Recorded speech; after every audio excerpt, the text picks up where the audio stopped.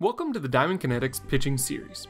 In today's video, we will be going over the basics on why spin rate matters.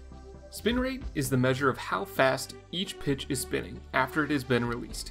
It is measured in revolutions per minute. In simpler terms, this is the measure of how many times the ball makes a complete revolution around its axis. But because we're measuring a pitch that happens in a fraction of a second with a metric that uses minutes, our output here often sits in the thousands. To give you some perspective, the average MLB fastball has an average spin rate of around 2,200 revolutions per minute, or RPM. And this number varies frequently from pitcher to pitcher. Spin rate is important to understand because it has a direct correlation with the amount of movement each pitch has. The higher the spin rate, the more movement it will have, and vice versa.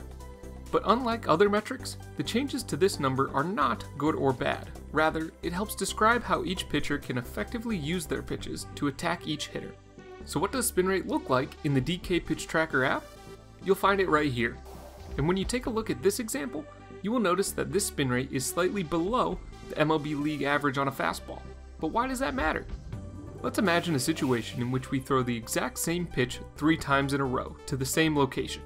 The only difference between the three would be a change in their spin rates. Each pitch falls naturally due to gravity, but your spin rate determines how much.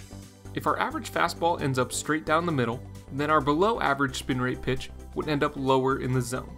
On the flip side, a pitch with a higher than average spin rate would end up higher in the zone. This is useful because hitters are used to average pitches, so if your pitch stays higher or drops lower than what they're used to, you can use that to your advantage. Because of this, pitchers with high spin rate on their fastball should throw up in the zone, and low spin rate pitchers should throw their fastballs lower in the zone. To wrap this up, here's a chart that gives you some average spin rates by pitch type for a range of different age groups. See where you stand.